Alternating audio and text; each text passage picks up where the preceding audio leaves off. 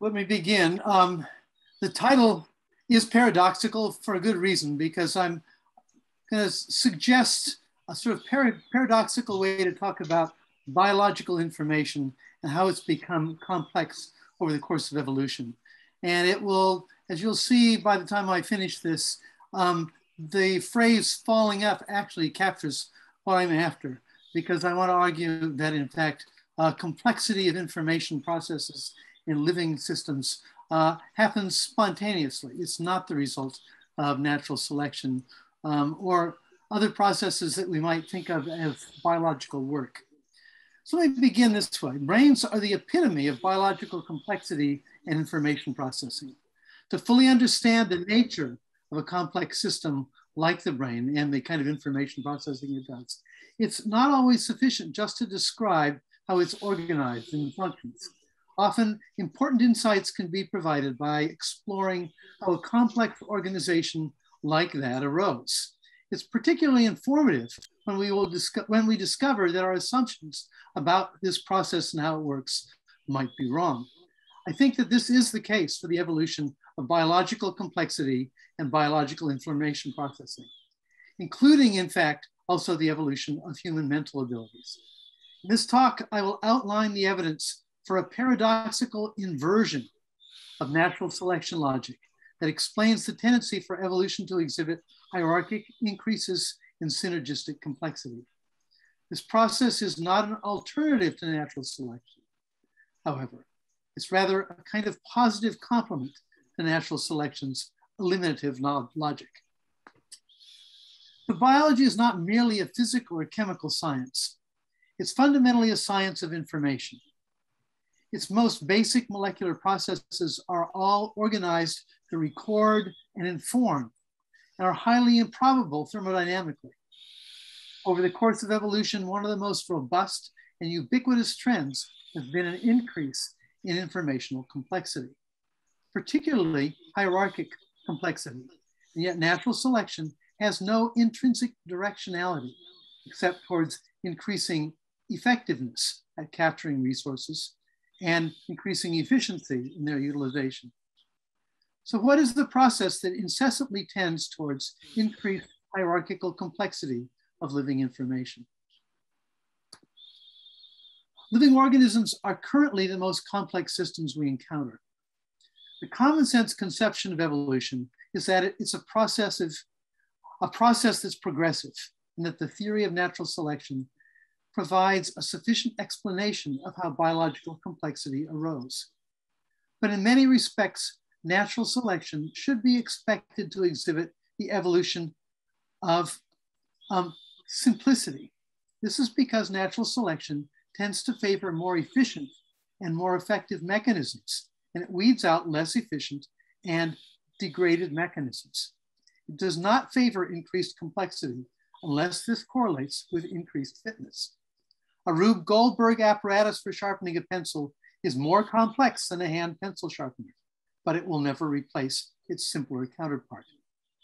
Stephen Jay Gould offered a kind of non-Darwinian account of the apparent directionality of evolution when he pointed out that life couldn't get much simpler than the simplest creatures alive today, shown here as the end of left wall, but that there's always room to wander into more complex possibilities, even if by random chance. But there are constraints on complexity. Biological complexity necessarily is confounded with size. This is because there are limits on the size of macromolecules, limits on the size of simple cells, limits on the size of cells that contain smaller cellular compartments, limits on the size of multicellular organisms, and limits on the size of synergistically functioning social groups. As a result, in order to take advantage of possibilities that are only available at larger size, life has hit upon a kind of Russian doll's strategy, where interdependence of parts can create larger synergistic wholes that can in turn become interdependent parts within yet even larger wholes. Organic information processes exhibit a hierarchically nested logic. Although global organism function is regulated by top-down information processes, These entirely depend on largely autonomously operating processes at the lower molecular levels. Evolution proceeds bottom up in contrast. The smaller holes come together to form larger holes, but in the process, they become subsumed, losing the autonomy they once had. But with increasing hierarchic complexity comes the need for ever more complex information processes. Evolutionary transitions between levels of biological complexity became a major topic of discussion beginning in the 1990s. And they were highlighted as major transitions in evolution. Each transition was explained in terms of ever higher levels of cooperation between lower level reproductive units. And it was mostly framed within a standard neo-Darwinian framework that focused on improved adaptive efficiency and improved informational control at ever higher levels.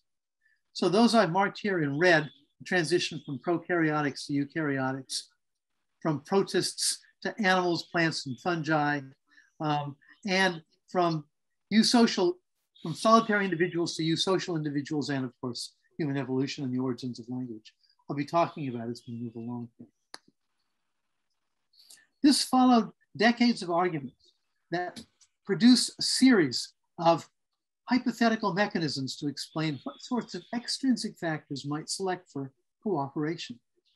Although each of the mechanisms shown here that were evoked to explain the emergence of cooperation probably have played some role in the initiation of increased complexity, they tend to ignore how these conditions initially arise.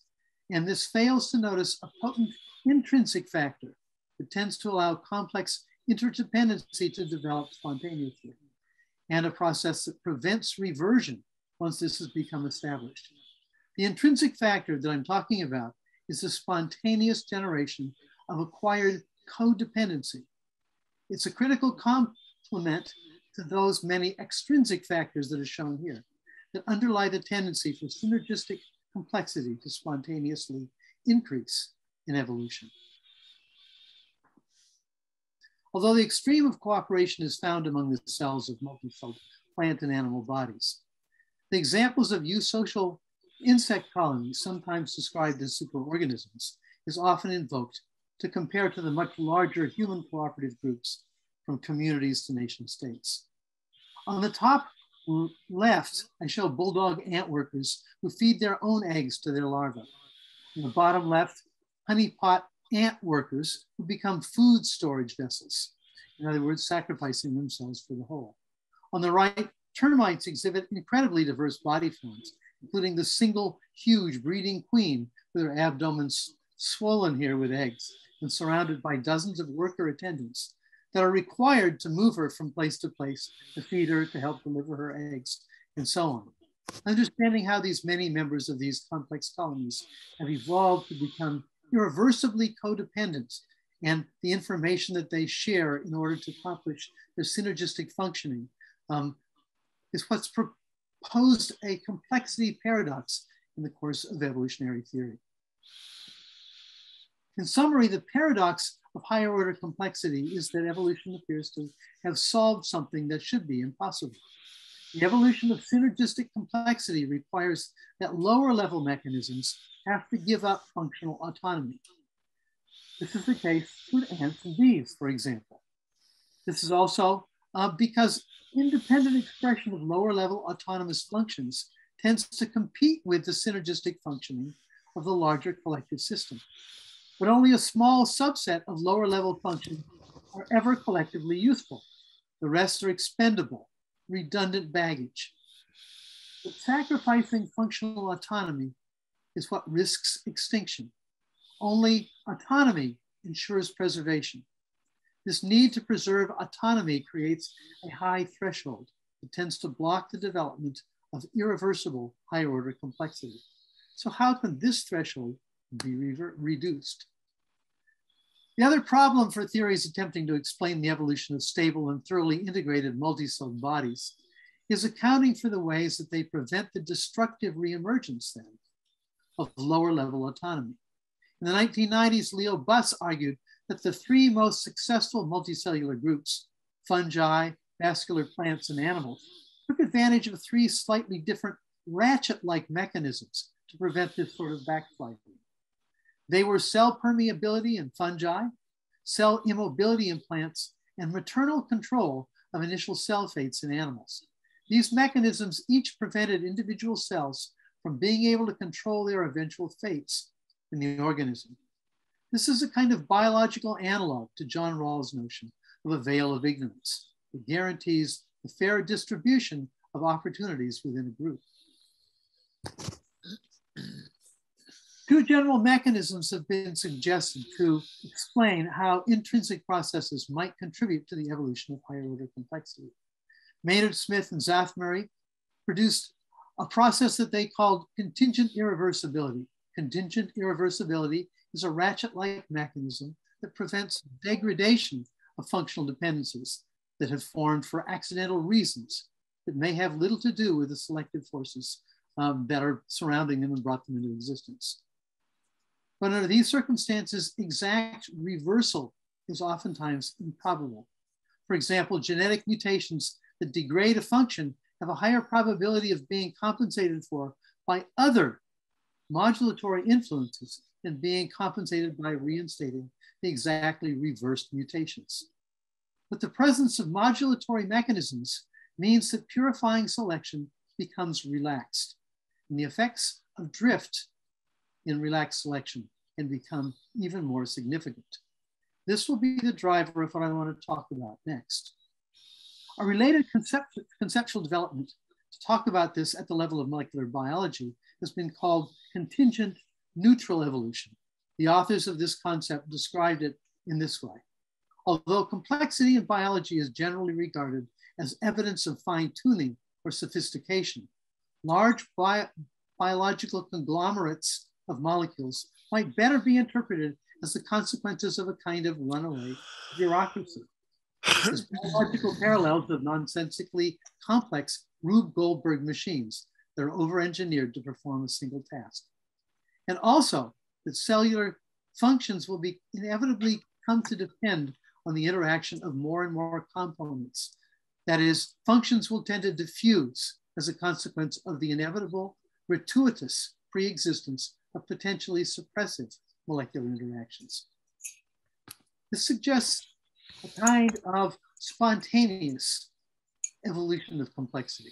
In what follows, I'll focus on a related regressive tendency to explain how such a ratchet-like mechanism might evolve.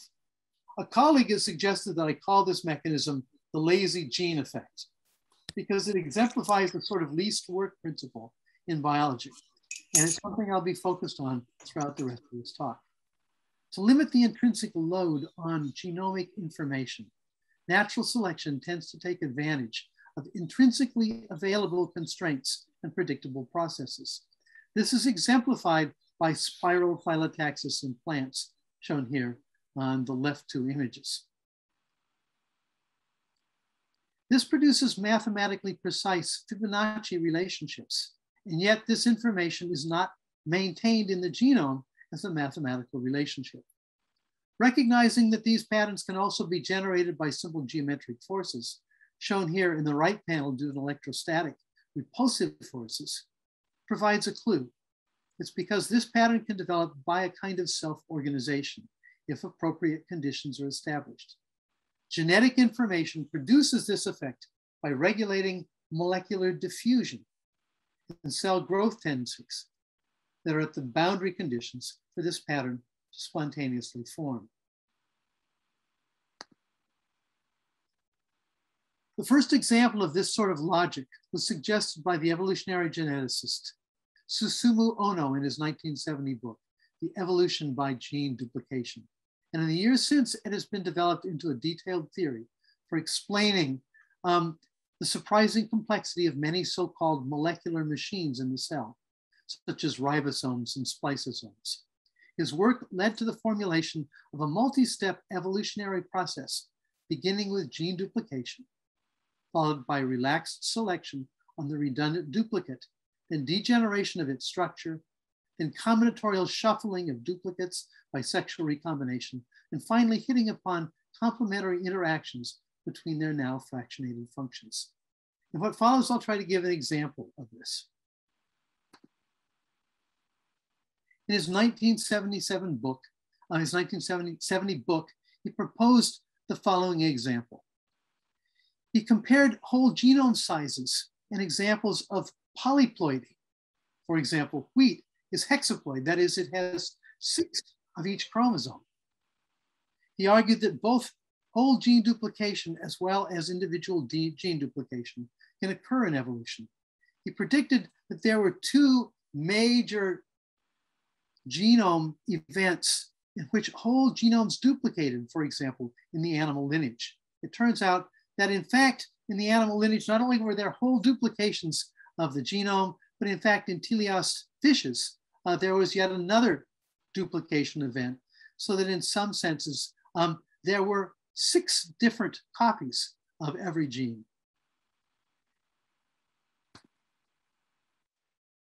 Gene duplication is now known to be one of the most common and widespread mutational processes in evolution. Genes can be duplicated by uneven crossing over during meiosis, by transposons, by viral effects, and so on. Duplicates are initially redundant. This relaxes selection on one copy, allowing the other copy to accumulate mutations without any significant selective consequence. The mutations can involve changes in coding regions that produce protein functional differences, as shown here, but also changes in promoter regions that simply alter gene regulation. And of course, both can occur. Regulatory changes that alter where in the body and when in development a gene tends to get expressed are in fact even more likely to have limited negative effects because they don't interact with the initial gene that was the ancestor of both.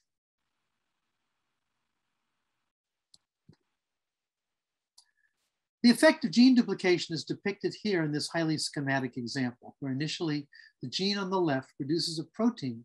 I call it phenotype 1, that is the first level of its output. And this protein affects a function depicted as a kind of a bell curve graph at the top.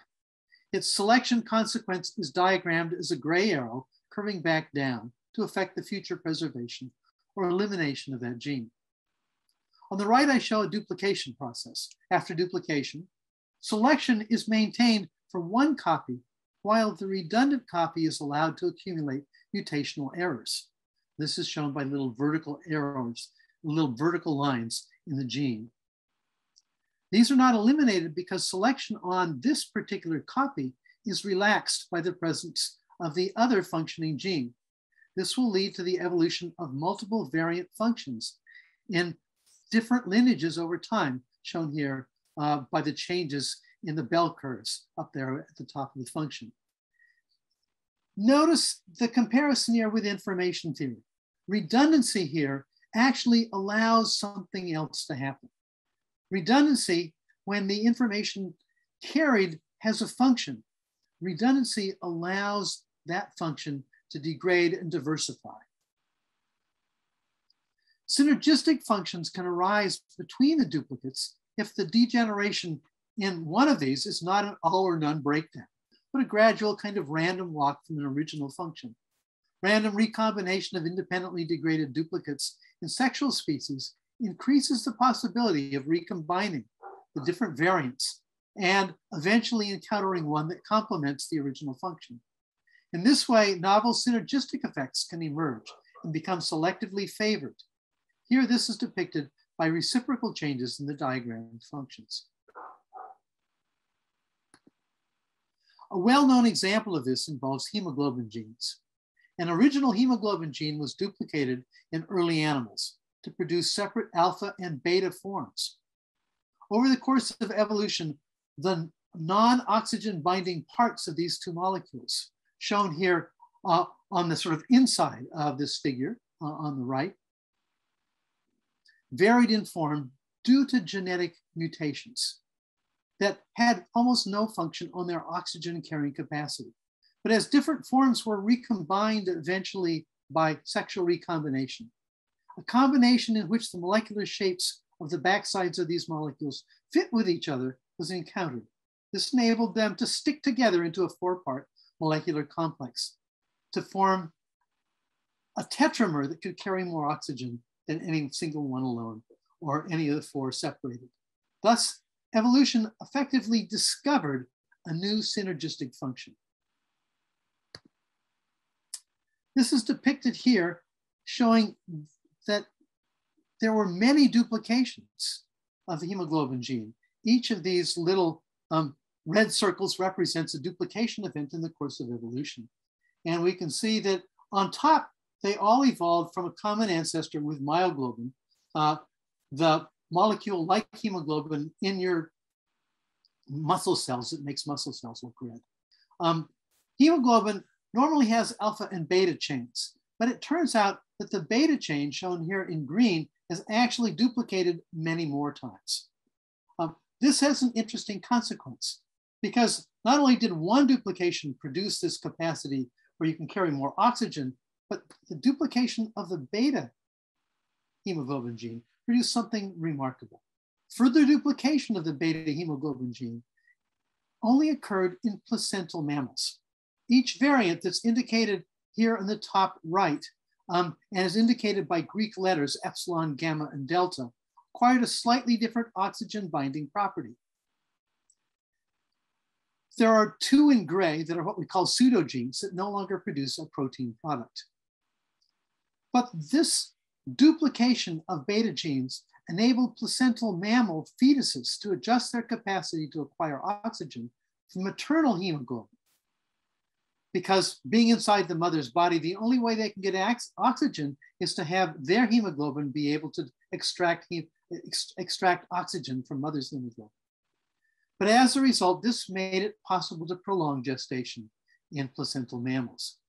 This multi-stage duplication, degeneration, and then complementation of function gave rise to a novel synergistic adaptation, the ability for placental birth. This process can be recursive level upon level. For example, regulatory genes produce proteins that bind to the promoters of other genes, shown here as little pluses, and affect their expression. This is shown here at the top left. One well-known class of these genes, called Hox genes, has been duplicated many times in early animals, each with slight variants producing a family of closely related genes, each varying slightly from one another and contributing to the segmental body morphology of different animals. Now at the very bottom, we see that one gene was duplicated many times in insects. Each one of them now takes on a slightly different function, which means it binds with a slightly different combination of other genes and causes a slightly different expression of all of those genes synergistically.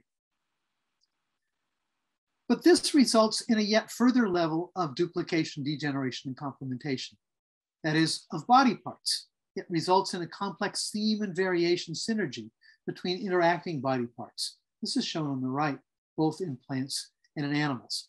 Analogous to gene duplication now, subfunctional differentiation and duplication of body structures allows degeneration and synergistic functional relationships to evolve at the level of whole body parts. You can see also on the bottom left the duplication of the entire family of Hox genes that occurs in mammals, where we can see, remember the duplication of the entire genome? That's the result that's shown here. And just above that in fish, where you get an additional duplication. As a result, it's now possible for some of these genes to be lost and many of them to take on slightly different functions. We get a very complex duplication and degeneration and complementation possibility showing up as a result of this happening, this kind of hierarchic process. But duplication effects can also occur between organisms. This happens in cases of mutualism and symbiosis. It's particularly striking in cases where one organism inhabits another, as in endosymbiosis. In this case, the external duplication of function can produce extreme dependency of the endosymbiont on its host. By providing many functions that the endosymbiont no longer needs to produce for itself, the host environment relaxes selection on many of the intrinsic functions, allowing extensive degeneration of the information in the endosymbiont. Both host and symbiont adapt to each other in this way, and both will suffer complementary degenerative changes. This produces a kind of ratchet effect that prevents returning to a non-symbiotic condition. The symbiotic whole is thus more complex, even though each of the components may have simplified a bit. An example of this can be found in bacterial symbionts found in the guts of aphid species. The bacterium provides the aphid with chemicals that allow it to penetrate into the sugar-rich vessels of the plant. And the aphid's body now provides a specialized storage organ for the bacterium. The circular diagram on the right shows that this bacterium has undergone massive gene loss. That's the inner circle, compared to the ancestral gene state that's shown in the outer circle. Gray regions in the outer circle represent regions of lost genes. Massive loss of genes has therefore taken place in the endosymbiont.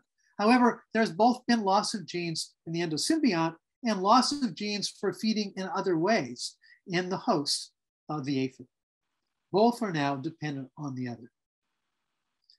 This is the result of a sort of internal arms race between the bacterium and the aphid, in which each adapts to an imbalance that's generated by the other, as each evolves to maximize its situation. But this results in a kind of spiral of co-adaptations that makes each irreversibly linked to the other, a complex relationship that neither can eventually reverse, a ratchet effect. Probably the most extensive example of this has been the complex eukaryotic cell, in which organelles such as mitochondria and chloroplasts have evolved from once free-living bacteria. After colonizing archaean cells, these bacteria lost roughly 98% of their original genes. This codependency is further complicated by gene loss from the transfer to the cell nucleus, and from the cell nucleus out into these organelles. The result is obligate codependency, a fractionation and redistribution of information and function, and as a result, increasing complexity of structure and adaptability, even though it's the result of degradation. One further variant on this theme occurs when duplication is provided by something in the external environment. External duplication of function or constraint creates the added complexification that loss of some fraction of organism autonomy requires the development of adaptations to maintain this external environmental source, or at least to maintain access to it. An example that demonstrates how externally induced degenerative effects can produce emergent synergies is demonstrated by our need for dietary ascorbic acid, that is vitamin C. Most mammals synthesize ascorbic acid endogenously, but a few lineages, including anthropoid primates, fruit bats, and many birds, and us, of course, have apparently lost this ability. Monkeys and apes like us must regularly acquire ascorbic acid from their diets, typically from eating fruit. The cladogram in the upper left shows the lineages in red that cannot synthesize their own ascorbic acid.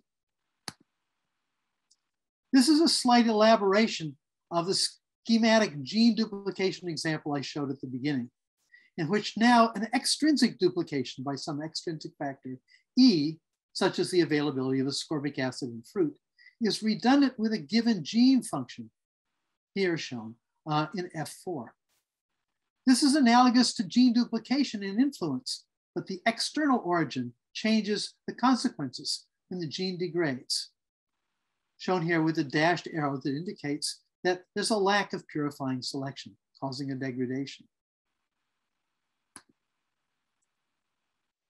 This irreversible degradation causes selection to be redistributed and displaced onto all loci that have any partial functional role in helping to maintain the presence of that external resource, even though none of these were originally involved, assuming that none of these originally evolved for its production.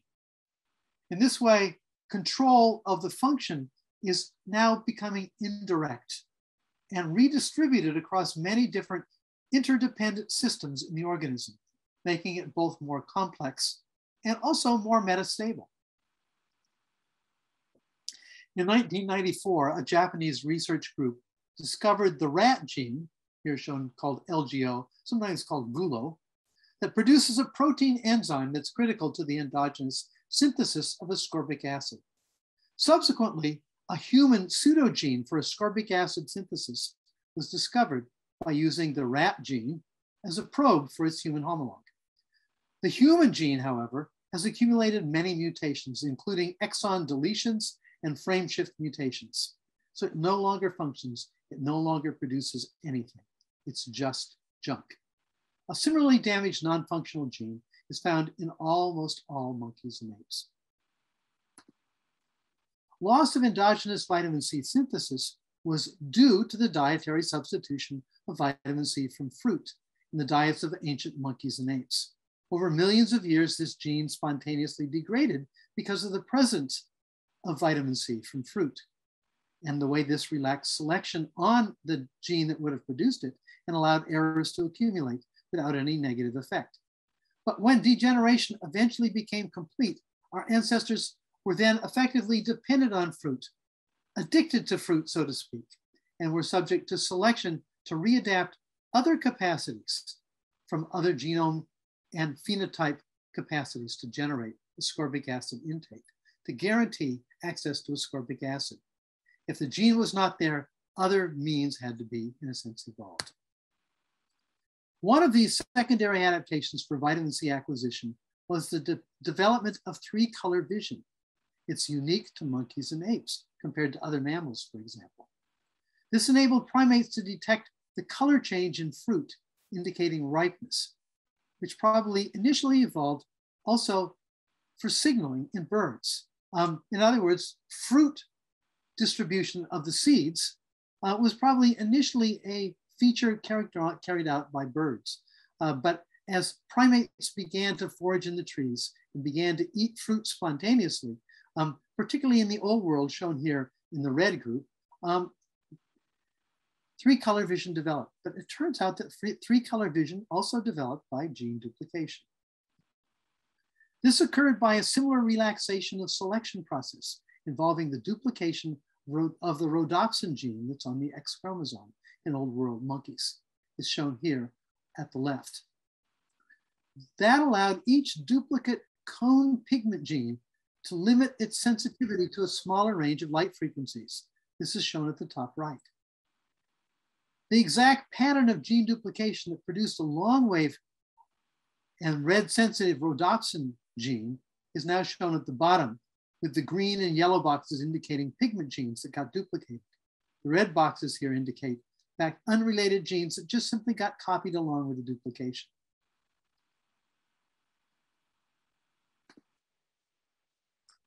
So to summarize, this ratchet-like process develops as a result of the prolongation of dependency.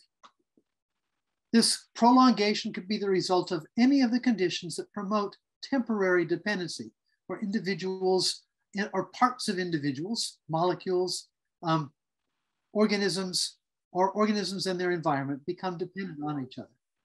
But because taking advantage of extrinsic support relaxes selection on the now redundant and endogenous mechanism, the longer this condition persists without interruption, the higher the probability that there will be degeneration of the autonomous mechanism. Reacquiring a degraded functional capacity will often be more difficult than adapting to ensure access to the extrinsic resource. Because this results in more indirect function, control will tend to get redistributed across many independent mechanisms. The modified function will therefore become more complex, more fractionated, more flexible, and more resistant to disruption. It now involves many more sources of information. An analogous behavioral consequence of external redundant support may be responsible for the degeneration of genetic control of song production and its progressive offloading onto a social transmission in a domesticated bird, the Bengalese finch. This is work done by my friend and colleague Kazuo Okanoya in Japan, in Tokyo. Compared to its wild ancestor, the white-rumped munia, shown here on the far left, the Bengalese finch on the right, the Bengalese finch's song is more complex and more flexible And this is shown by sonograms on the right. This change in singing behavior was not selectively bred. Coloration was how these animals were bred in captivity. But in about 250 years of selective breeding for color, sexual selection was replaced by human breeding. Now, I should say that the story I'm going to tell here is one that Professor Okanoya and I disagree about. We have different takes on this same story, but I'm going to tell you mine.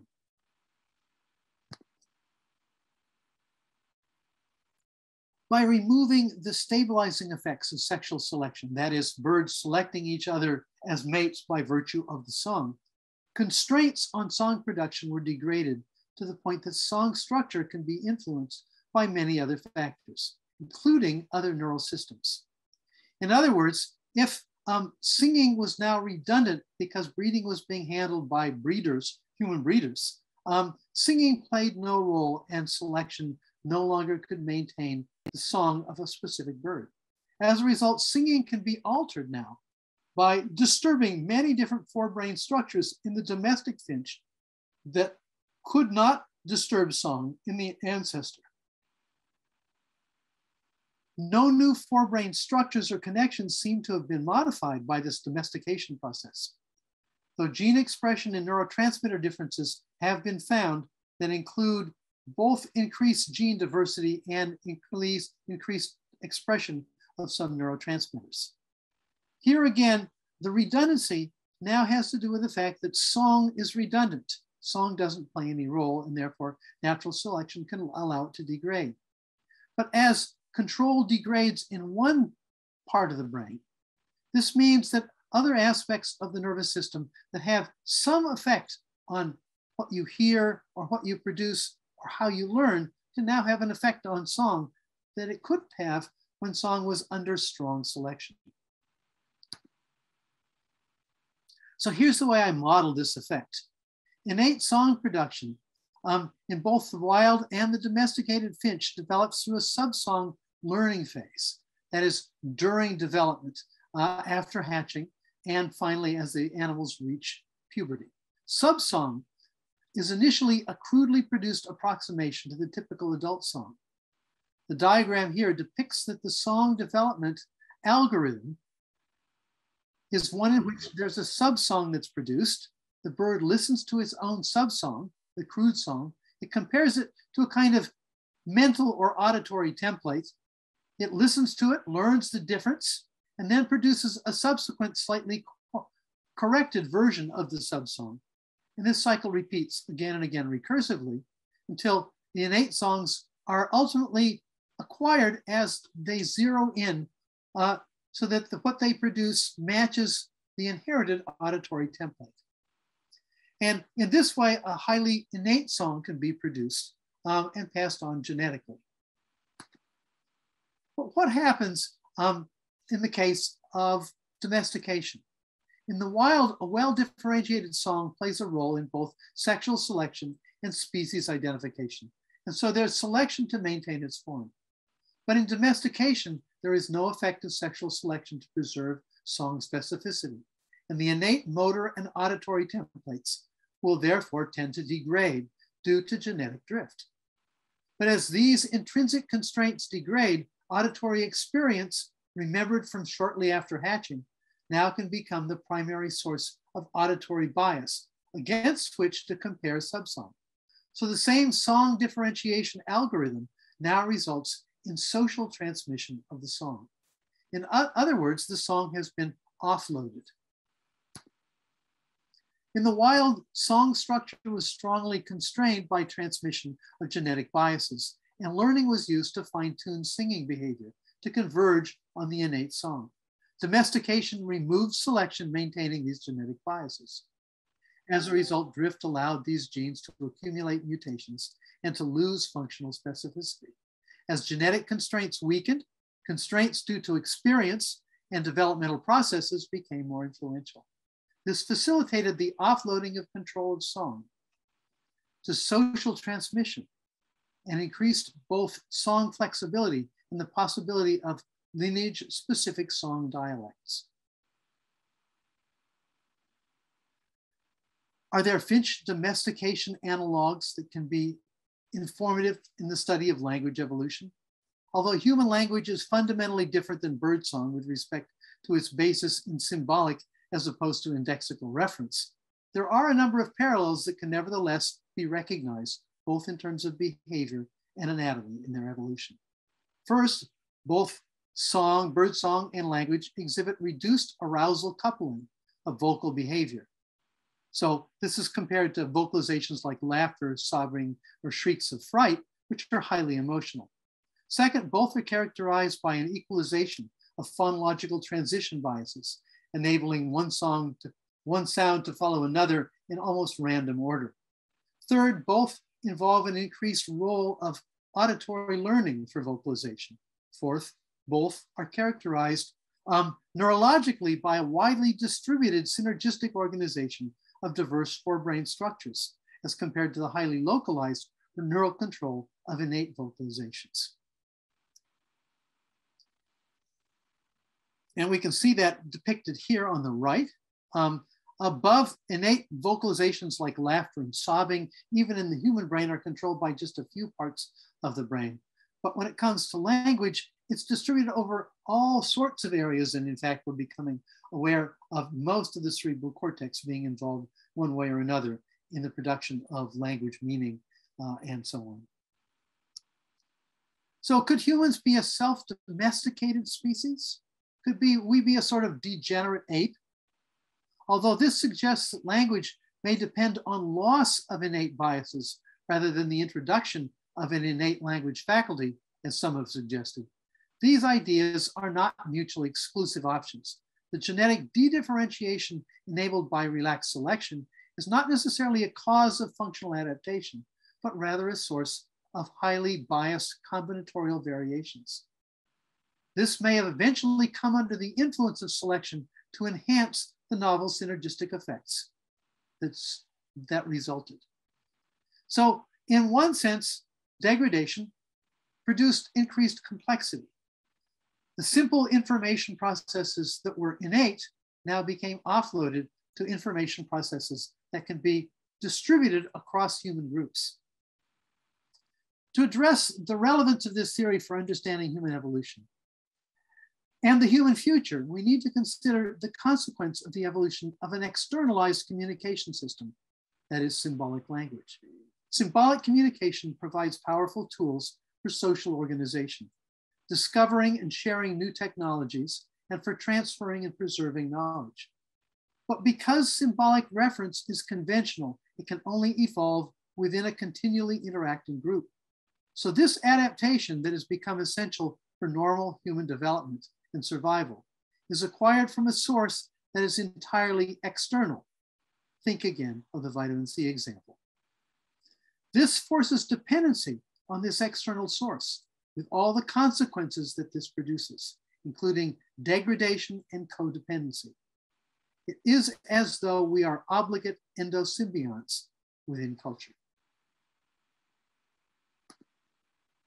Evidence is accumulating that there has indeed been human genomic degradation, such as would be expected of a species that has become codependent on its larger symbiotic host.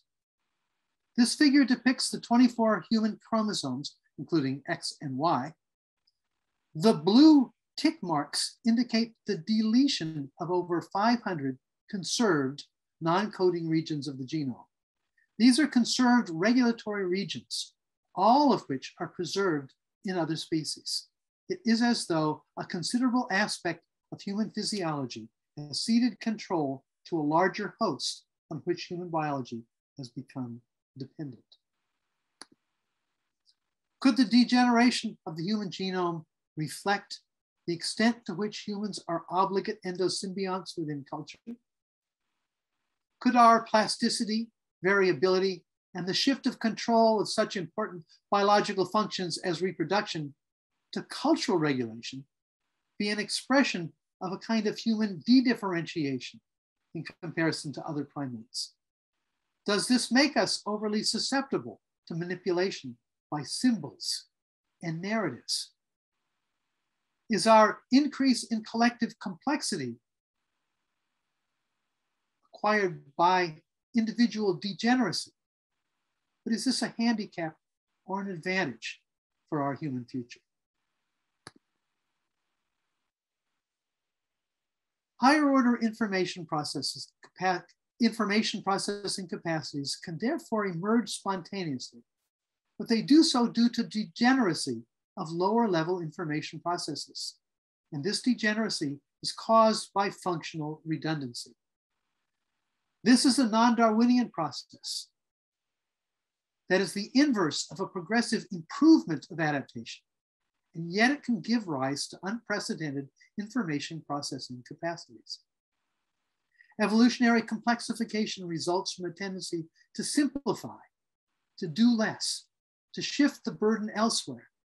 It's an expression of life's least work principle. Life just backs into ever more intricate webs of dependency as it explores ways to avoid work. And this web of interdependency only becomes more entangled with time, like a kind of runaway bureaucracy. So can we learn from this new way of understanding the evolution of complexity, the evolution of more complex information processing systems? Can the duplication, degeneration, and complexity logic of evolution help us to better understand our current major transitions, the transitions that civilization now faces?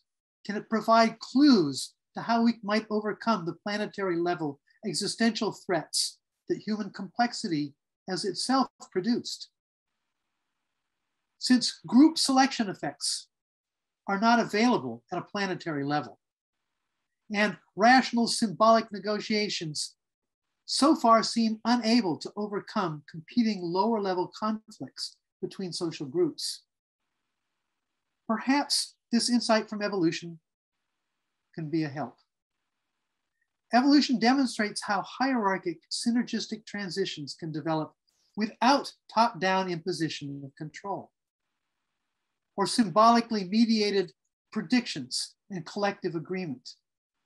The question is, can we discover an analogous strategy to the one evolution has used to produce higher order forms of information processing complexity?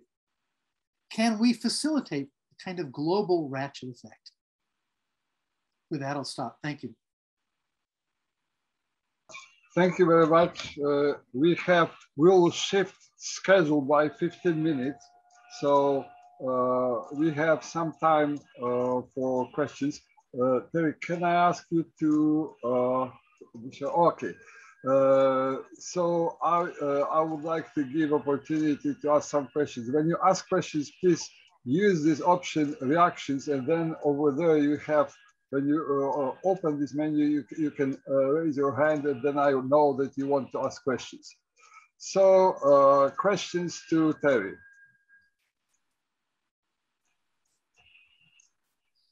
Okay. Not to waste time, if there are no questions, I have many. So first thing is, in your lecture, I could see that a very important role has something which we call redundancy, duplication. On the other hand, we have, from evolutionary, like traditional evolutionary point of view, we are talking about reproduction. Redundance, duplication has some kind of somewhat negative connotation. Reproduction has positive connotation. Isn't it just from what you are saying, I understand these are basically parallel processes, just at different levels. Would you agree with this? Yes and no. Obviously, redundancy of, for example, duplicated gene is not reproduction in the sense that we think about it in terms of animals. Reproduction does produce redundant animals and slightly variant animals, so that there's clearly an analogy between reproduction and redundancy. The point of all of this is to say that, you know, when we look in information theory, redundancy seems to be an error correction trick. Here what we see is that that error correction trick is one that also makes possible the increase in information entropy. As errors can accumulate in the redundant components, this is actually an increase in information entropy, but that information entropy can now take on novel function. And so what I'm after here is a way to use information theory to talk about complexity in evolution. Now, okay, thank you.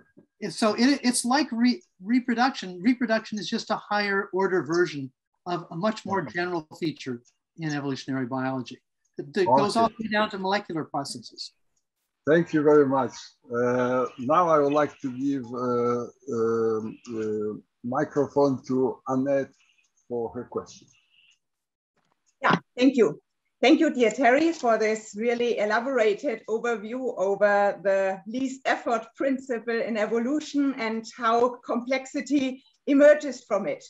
I have a question one level deeper, connecting to the principle of stationary action in physics and the idea that maybe, for example, epigenetic processes could be involved by this principle.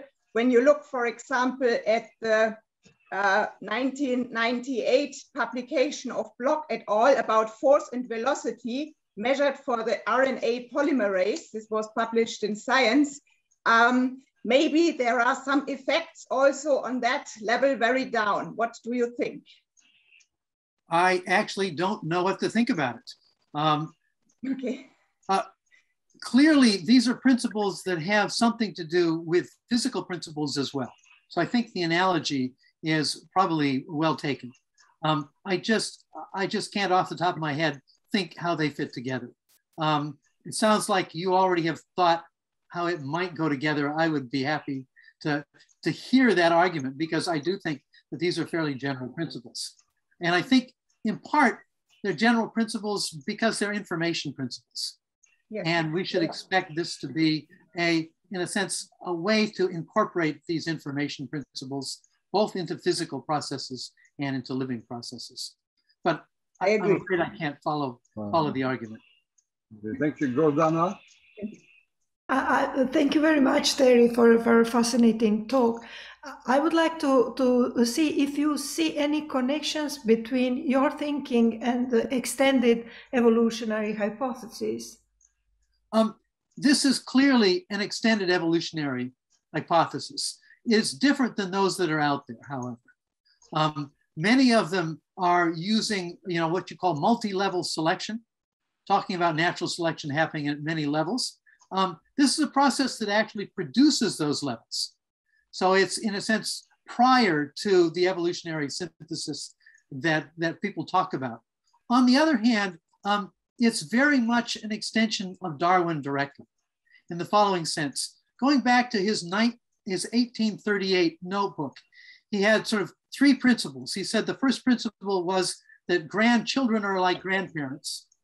The second principle is that there's variation in reproduction, and offspring do vary from one another. And the third one is that there's more offspring produced than can survive. Now I've caricatured it, those are not exactly his words, but the principle that I'm talking about now is a principle of producing extra. So built into Darwin's thinking was the production of something extra. So the very basic general idea of Darwinian evolution has to do with production of redundancy. And this is where Marston's question about reproduction, I think, is relevant. What we see here is that, in fact, that reproduction or production of extra stuff is necessary. Once you have the production of extra stuff, once there's the production of redundancy, there's now the possibility of playing. Once you've, in a sense, got error correction, you can now play around with that. And I think it's, I like to use this old statement, all work and no play makes Jack a dull boy. It's a statement. What I would say about evolution is that all selection and no play makes evolution kind of a dull process. This is a process of play. Okay, thank you, Aaron. Thanks very much. I'm going to try to relate what I understood in that very interesting talk to some ideas that I developed with a lot of help. In fact, she did most of it with Jackie Chappell, who's a biologist in the University of Birmingham, where I am. She works mainly on primates and birds, but I had noticed things about the ways in which humans seem not to have things specified at various stages, but they collected information which was used to specify something at a later stage when some genetic mechanism kicked in, and we called this a meta-configured genome. And the most striking example is linguistic development, where the different levels at which language works are not all learned independently, but a higher level might kick in at a later stage and say, what have we got now and what can we do with it? And if this happens at various levels, then the things that happen earlier might be influenced by the environment in a way that the later levels can then take advantage of when they are instantiated. Does that make sense? Yes, yes. So it's very similar to arguments about pedomorphism. That is, the humans, by being born in a more immature stage, are more strongly influenced by their environment. Their brains are structured more effectively by their immediate environment than species that are born in a more mature state. Right, and what this means, yeah. Sorry? Is that sort of like where you're going with this? Yeah, it's related. I think the details are quite complicated, and there'll be different examples, for instance, in linguistic development and other kinds. But one of the consequences is that it can allow very rapid social evolution, because things that would normally have to be specified in the genome at an early stage instead are left partly unspecified, and then they're influenced by what happened in the earlier generations to change the environment, which lets something come in. Then a later stage of gene expression takes advantage of that and says, oh, what have we got here? And the most striking and obvious example of that is linguistic development. But there are all sorts of other things, like all the different ways that kids now communicate with devices that none of our ancestors knew anything about. And there'll be many different examples in the development of mathematics and science and so on, which I think depend on that. So that's where I'm going with this argument. Obviously, I came myself from a background of neurology and linguistics. So this is sort of a precursor to that kind of an argument. And I do indeed think that one of the things that's happened in our species is that we've become more and more addicted, so to speak, on this sort of social linguistic symbolic environment to develop our brains. Our brains don't develop normally in the absence of that kind of environment. But this also means that there's a kind of offloading and externalization. A lot of what was handled genetically, innately, has been offloaded onto the social group, has been offloaded onto information that you've been talking about, symbolic information that can be passed from generation to generation. We are obligate symbionts in that respect. We can't live normally without being embedded in this larger social group. We have degraded in some respects, become more flexible, more plastic, but that's also an advantage because, as you say, the more we offload these processes, the more we can take advantage of all of those extra affordances that are out there that we can invent in one generation and pass on to the next generation and so on. So clearly this is the advantage of all these ways we have of passing on information. I think of writing as a classic example of this. There's this famous story, of course, that Plato tells where in the Phaedo, where he says that writing is going to degrade the memories of people because they'll rely on the written word.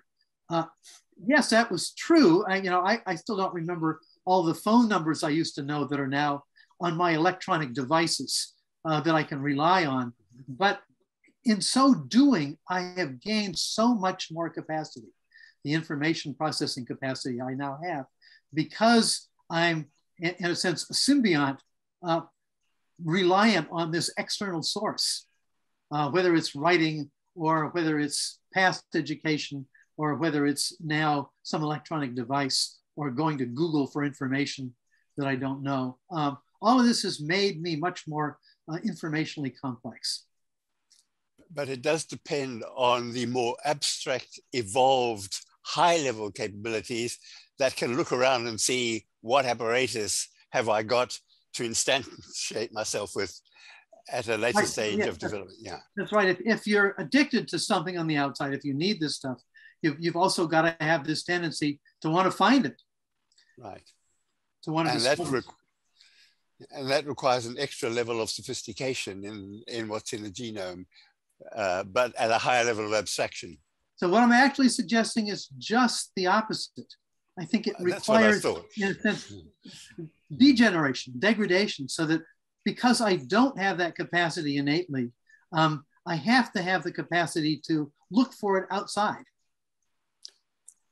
Well, this would probably take a long time, but I'll just say that the higher level linguistic competences have a kind of abstraction that can be instantiated in many different ways, but they'll have to be there in the genome to be available to be used, whether it's in a sign language or in Swahili or French or Urdu or whatever.